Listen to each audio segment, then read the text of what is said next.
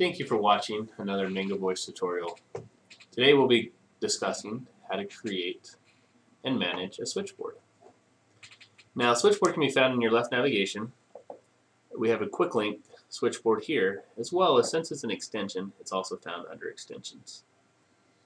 Now, a switchboard is different from a line in the fact that it can perform multiple actions, whereas a line or ring group performs one action. It rings that extension or rings a group of extensions and then hangs up. So let's go in and create a new switchboard. Today we're going to create a cells switchboard.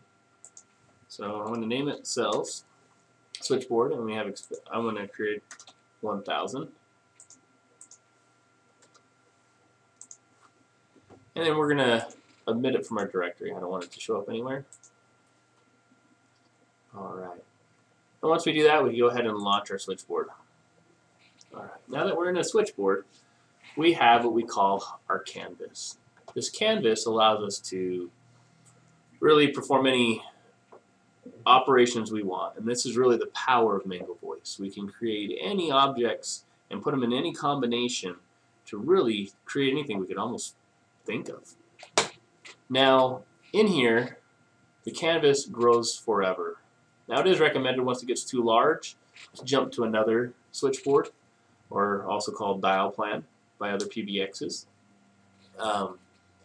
and to declutter your canvas. And we'll go ahead and show that here in just a little bit. Alright, we have these objects on top that we're able to pull down and use in any combination. And we'll go over each one. Also, we have our start. We're able to start the logic. So let's go over in each one and talk about it. So the first one we have is transfer and continue. Transfer and continue differs from transfer in the fact, let's say we're going to dial our ring group. We'll ring our ring group for 30 seconds. After that, we'll perform another action, where if we just transfer the call to a ring group, or let's say a sales rep is going to call that cells and transfer indefinitely until their voicemail picks up or they have another option selected. Alright. We then also have what we call an auto attendant that we'll go into a little bit more detail when we actually create our switchboard today. We have an external number. This allows us to dial outside of our phone system, such as a cell phone or another landline. This can be useful for maybe after-hour sales or calling a sales rep. There's a lot of functions. This is the timeout for it. This pass-through caller ID allows us to pass through the original caller's ID to the person that we're forwarding the calls to, so they can see who's calling.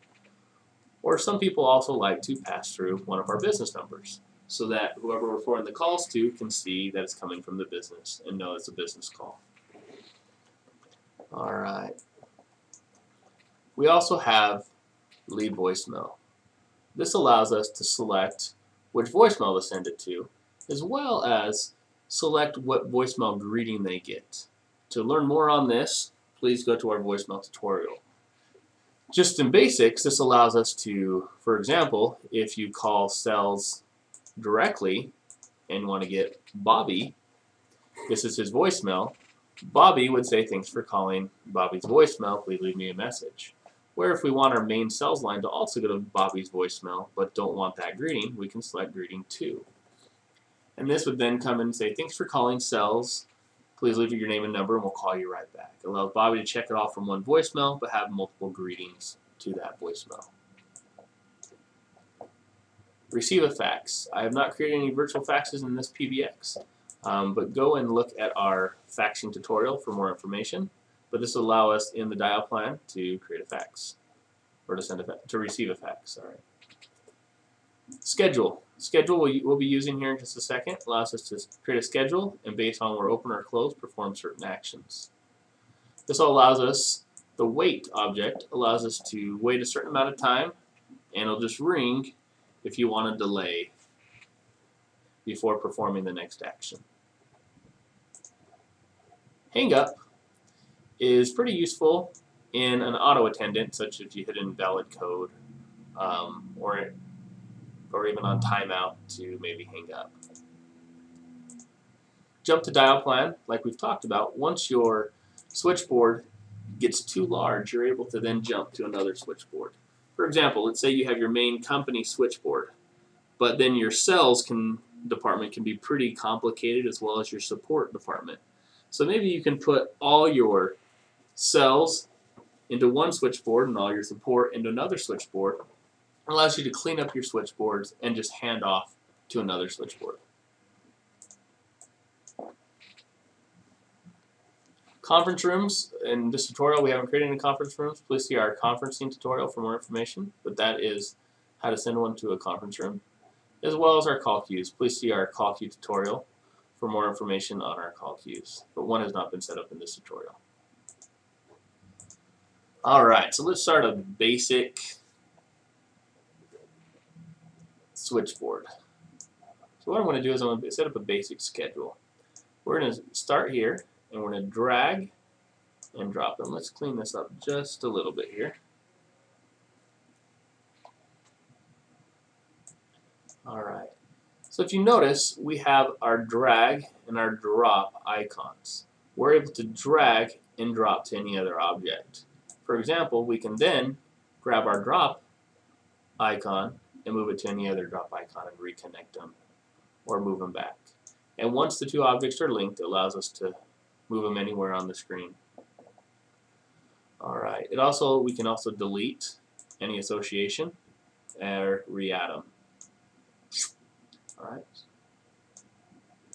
And this is really another powerful thing about MangoVoice. Anytime you have an open circle to a closed circle, you can connect these in any order, and however you design this, the call flow will happen that way.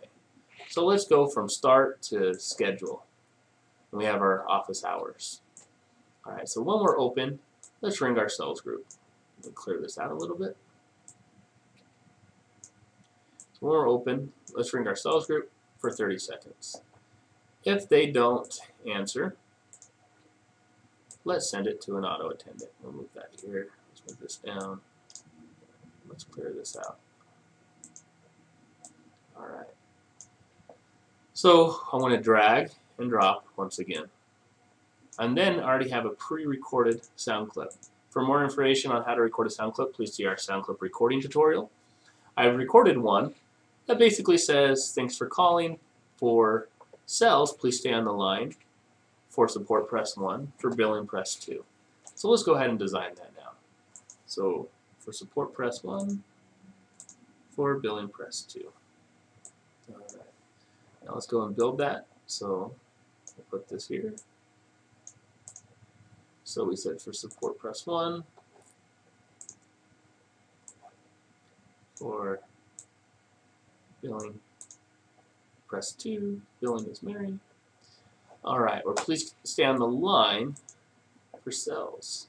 Alright, so to accomplish that, we just go to our timeout. And we move it here, and we'll put it to our sales ring group again.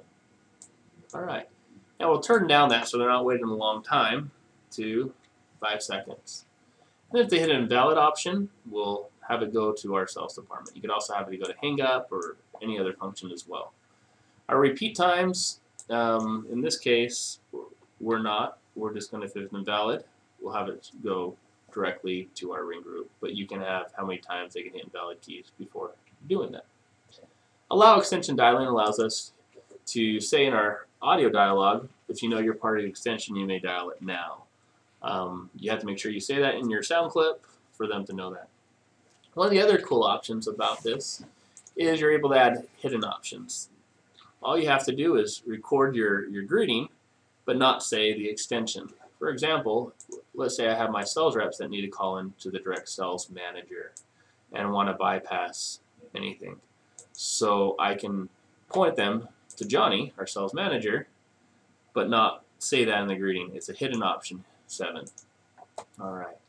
Now continuing back up here. So if they stay on the line or press any other key, it'll go to our ring group for another, our sales ring group for another 30 seconds. Then go down to our voicemail with sales. And we want to use our system greeting, not his personal. So we'll use option 2. As well as if we're closed, Let's put it direct to voicemail as well. Alright, that is our basic switchboard setup. Let's then go and hit save, confirm that. Now when we go back, now that that is created, let's go and apply our changes. Thank you